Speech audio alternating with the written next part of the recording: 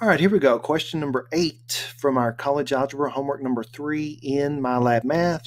It says to describe how the graph of the function can be obtained from one of the basic graphs. Again, basic graphs means parent functions. And so what we have given is g of x equals negative x minus 6 quantity squared plus 4, which I have written down up here. Let's go through and identify the transformations. So at the back we have a plus 4. Notice that that number is added or subtracted outside of the function.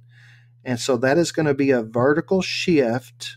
Plus is up, minus is down. Okay?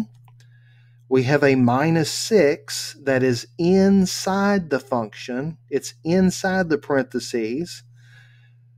So that's going to be a horizontal shift.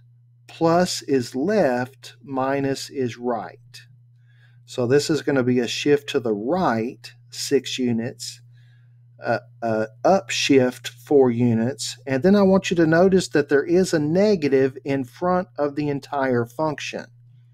So when there's a negative in front of the entire function, that is a vertical flip, okay? Vertical flip. And what that means, it means it's going to flip it across the x-axis, okay?